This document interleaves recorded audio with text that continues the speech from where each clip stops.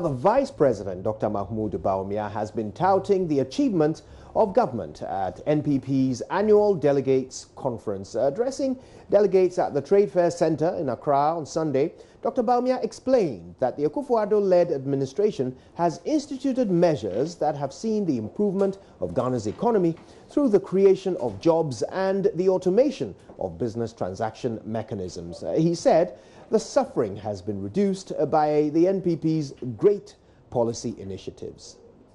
We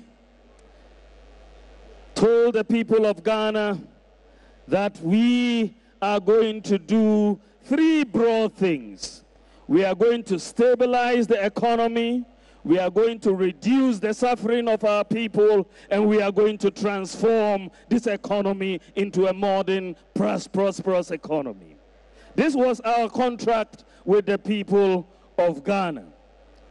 Ladies and gentlemen, what a difference 3 years of good, effective leadership can make in a country.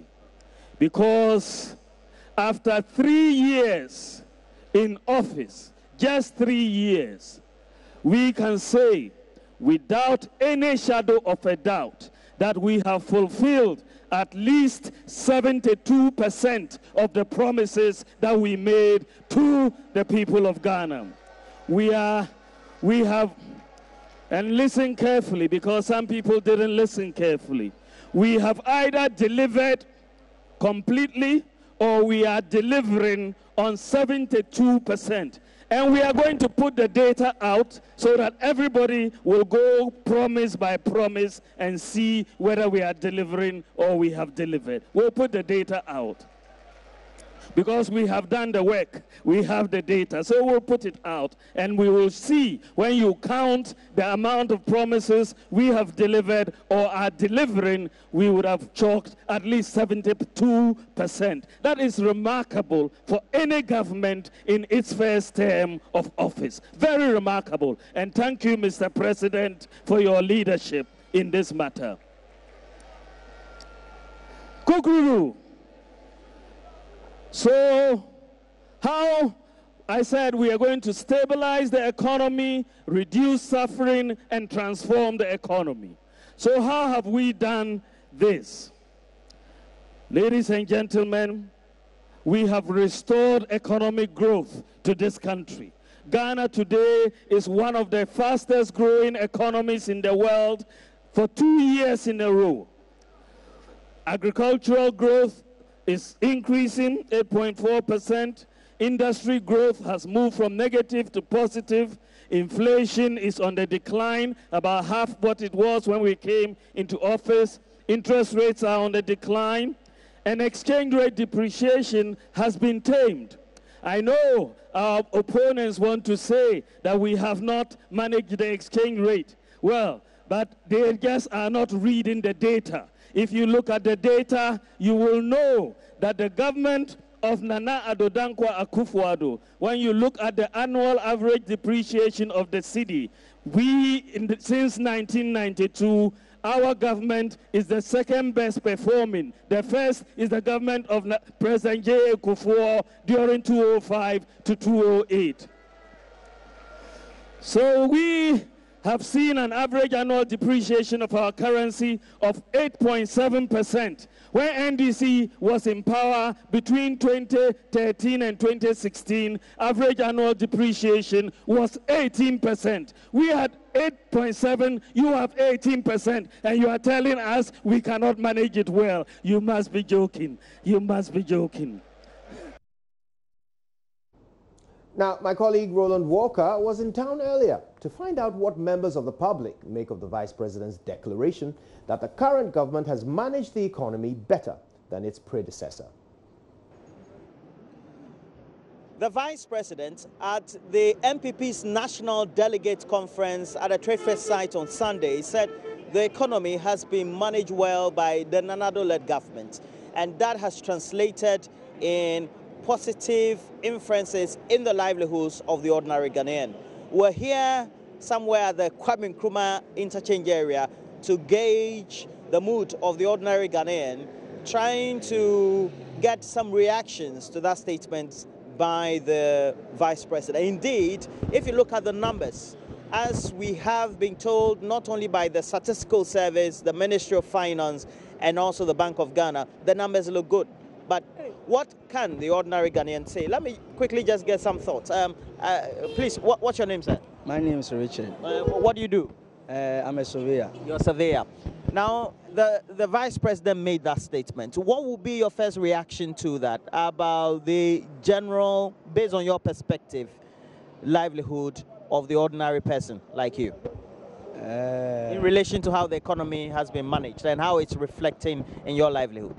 The economy, I don't know whether it has to be, you see, the government should have to know what to do about it for us. And it's not good, it's not good at all. The economy is not good at all. When the ordinary Ghanaian says that the economy is not good, what do you people mean exactly? Things are not going on well. And even the estimates have come, but still we haven't seen anything. I think when they are talking about the economy being improved, the first thing that comes to ordinary people's mind is they want to feel it in their pockets. They want to have the impact. But I think we've not seen that. So saying that the economy has improved, I think there is more to do than to just say it. What type of work do you do?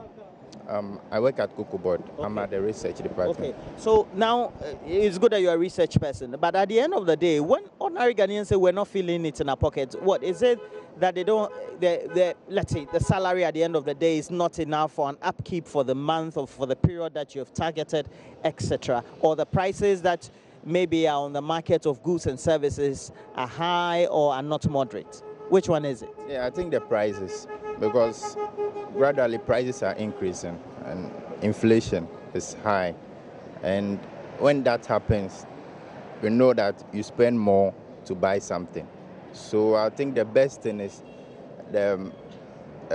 when they say the economy is improving, then prices has to be stable. You and I are ordinary Ghanaians. Now, I want to ask you about just 3 questions. 1, how does that statement rhyme with you? 2, and then we'll ask which government policies have you been impressed with, and what do you think should be done better so far per your observation? And it's good. What's your name, sir? Ma'am? I'm Matilda. Matilda. So we're here with Matilda. Matilda, what will be your reaction to the Vice President's statement in the first place? About how the economy has been managed and how it's having a positive reflection in the lives of Ghanaians. I'm actually not aware of how the economy is being managed. And so then me as an ordinary Ghanaian, I don't think it has had any positive impact on me because I have not seen anything and nothing has changed since they came. So I would say I don't feel it in my pockets.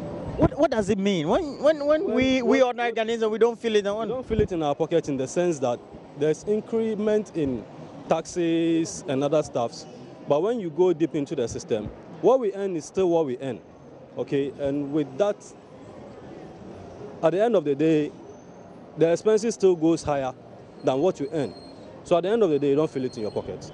What is your reaction to the Vice President's statement at the Delegates Conference of the MPP on Sunday? Okay, thank you for giving me this opportunity. My name is Justice Bakun Tama, the General Secretary of Migrant Labour General Workers Union, and the head of department, like the Education Department in International Relations. This government, we as a trade union, or me personally as a trade unionist, I can judge by saying that 1, the NAPCO program, that is the employment, the avenue for employment for school leavers and especially the youth. This is the area touches our trade union movement. Yes. And secondly, seeing the other area, especially... Well, they have the free SHA, they also have the planting for food and jobs and all that. From my point of view, is doing well. Is doing well. Although it doesn't seem to us, all Ghanaian citizens, everything seems to us very, very difficult. I don't understand. What do you mean by things are difficult? Difficult in such a way that we cannot buy, we cannot sell. Some views from the streets there. Now, economist Professor Godfred Bokpin, speaking earlier on Newsdesk, said that even though the economy has not fared badly, there's still a long way to go before we start to feel the positive effects. Can objectively conclude that government is on course, that it's made some progress in terms of the macroeconomic variables or indicators when it comes to maybe GDP, when it comes to inflation, when it comes to interest rate, that is also trending downwards. When it comes to exchange rate, of course, we have seen some volatility in the market. So broadly, in terms of the direction the economy has taken, then we can conclude with them that we as a country, we have made some progress. Then you can also look at the sentiment of ordinary Ghanaians, where the effect of these macro level gains largely have not translated to the micro to some extent and maybe the individual level. So those who are complaining, they also have a point.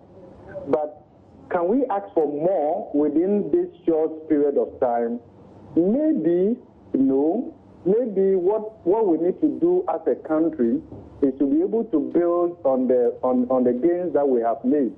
Because what Ghanaians are asking for is not something that can be delivered within 3 years or 4 years, I think. Because when you look at the development literature and other countries that have made it, whether you look at Singapore or even when you look at Rwanda, which we seem to be talking about these days, I mean, when you take Kagame alone, he's been there maybe since early 2000. There is a certain sense that consistency is a requirement for broader economic gains to benefit low and moderate income earners and those who are not even in the formal employment or even the informal sector. So my understanding is that we've made some progress as a country, and I think when you look at the indicators, you have to be exceptionally unique to think that we are going backward at the macro level. But we are also not there yet. And I believe that government, honestly, would also have to admit that in the face of the progress that they have made, there is still a lot that has to be done.